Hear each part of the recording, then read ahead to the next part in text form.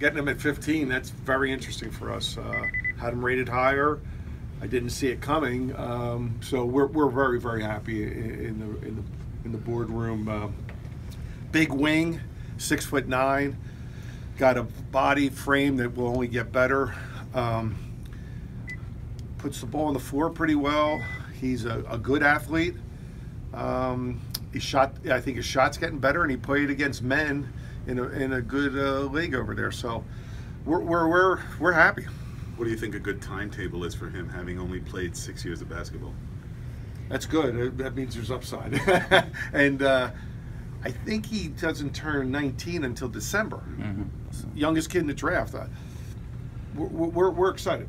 You anticipate he will be in summer league with you?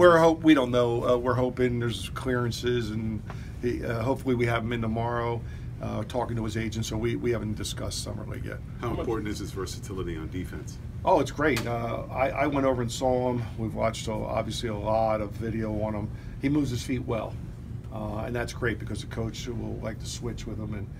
But I think we finally got a guy with some size. You know, we have a lot of 6'4.5" to 6'6" guys, and we got a kid that's again big upside, and you have to work with him. You know, we're going to have to develop him. But there's a lot of things to like about this guy. How hectic was it with all of the moves today and the trades and everything? Whoa, how about it? I mean, all this stuff, all this printed material you had, and because I use printed material first, that's useless because there were so many changes today. I had to take, even me, I had to take my iPad out. And you talked the other day about you knew there were 8 guys that weren't going to be there. Where was he? I really don't want to say rankings. I'll just say that he was higher. He was higher than we had him, and I'm surprised he got to us. How much time did you guys? But I mean, I'm sure everybody who's in every NBA city is saying the same thing I'm saying.